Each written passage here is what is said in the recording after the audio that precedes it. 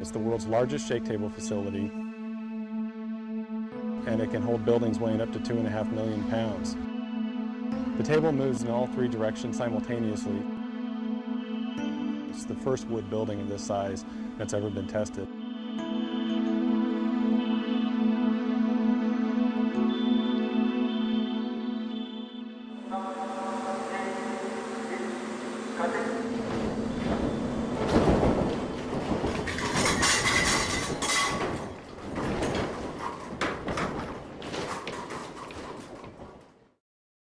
The entire project is called the Niecewood Capstone Test, a project funded by the National Science Foundation. The project is led by Colorado State University, and Simpson was a close technical collaborator. The popularity of mid-rise wood frame construction has soared in urban areas, and so there's not a lot of information on how to design those types of structures. So the information gathered from this testing is going to be absolutely critical. The condominium tower was built as a actual condominium would be constructed with 23 1- and 2-bedroom living units. We're testing a 7-story, 23,000 square foot, 800,000 pound building in 3 dimensions. This collaboration with all the folks involved is really going to culminate in a test that's going to show how our products perform in a very severe seismic event.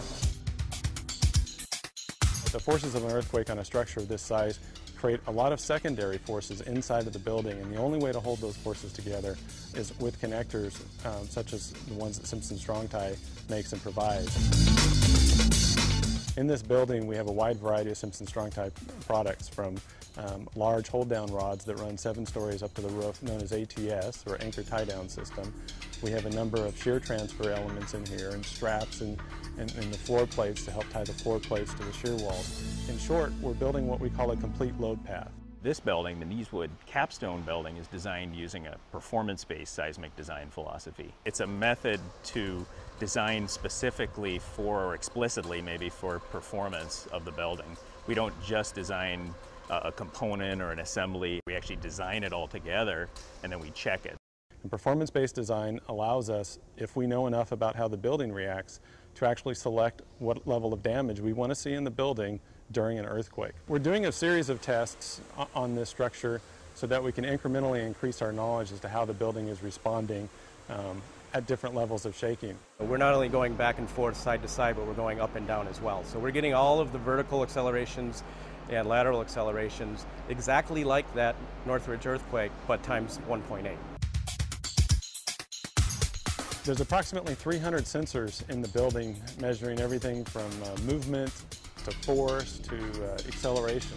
Once that data and information is gathered, then it can be used to develop new design procedures and new construction methods. So we're able to take what the engineers have modeled, compare it to how the building actually performed, and that's going to give us a lot of great data for years and years to come. What we're really doing here is we're demonstrating that you can build a 6-story or even a 7-story possibly wood structure in a high seismic zone and have it perform how you want. It's safe, it's cost effective, and frankly they're very little damage. Really, for 5% or less in your construction material costs in the beginning of the building, you can not only save the occupants of the building, but you can also save the structure. This test will change the way light frame wood is designed over the next 10 years. We've invited several key engineers from across the country, building departments. There's folks from all over the world coming to see this. When you see an actual test, the impact that has on you is so significant that it really makes you think twice about what you put down on paper.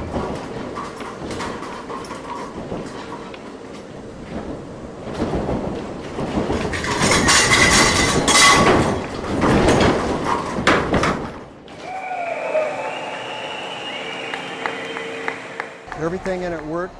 There was minimal damage to the inside of the building, minimal damage to the outside of the building.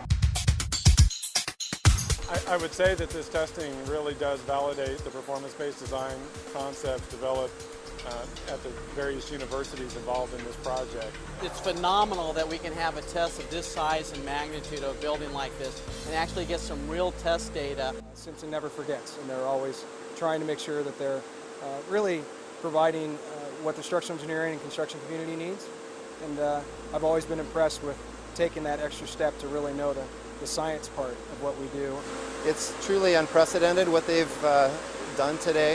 I think this is it's truly about saving lives, and the information that's been generated as a result of this test is truly groundbreaking.